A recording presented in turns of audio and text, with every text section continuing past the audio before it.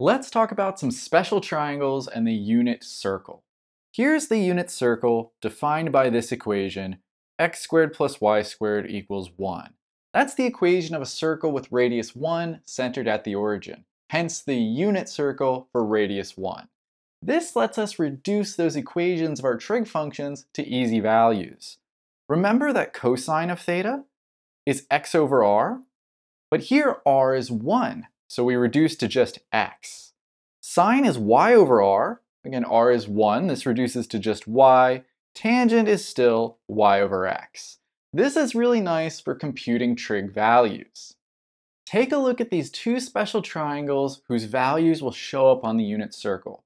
We have a so-called 45-45-90 triangle and a 30-60-90 triangle.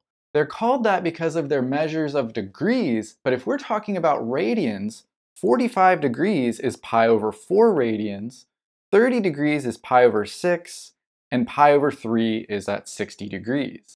And these are a very good set of triangles to memorize. Take a look at this 45-45, or we should really say pi over 4 90 triangle. It has legs root 2 over 2 in relationship to a hypotenuse of 1, whereas the pi over 6, pi over 3 triangle has legs relationship to root 3 over 2, 1/2, and 1. Let's use these triangles to compute some trig values. Now, if we overlay these triangles multiple times in different quadrants on the unit circle, we get these values. We're seeing those 1/2s, root 2's over 2's, and root 3's over 2's appear in many different places. You'll notice that all of these angle measures are either 30, 60, or 45 degree multiples. So we can combine this with the knowledge that cosine theta are the x values, sine theta are the y values. For instance, on the unit circle here, we could do sine of pi over 6. We look at the pi over 6 in radians, sine are the y values, we just get 1/2.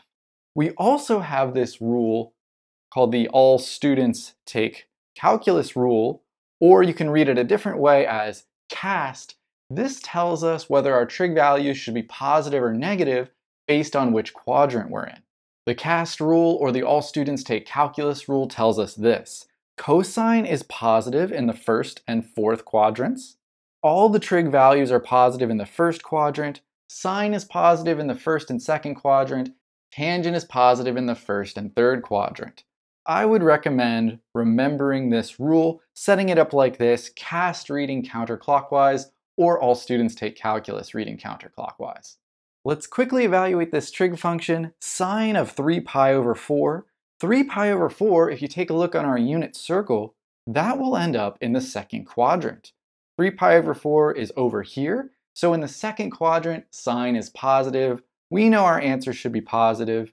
And if you were to look at this angle, 3 pi over 4 on the unit circle, we would find the y coordinate to be square root 2 over 2. And that's all we have to do. We'll just pick that value out from the unit circle.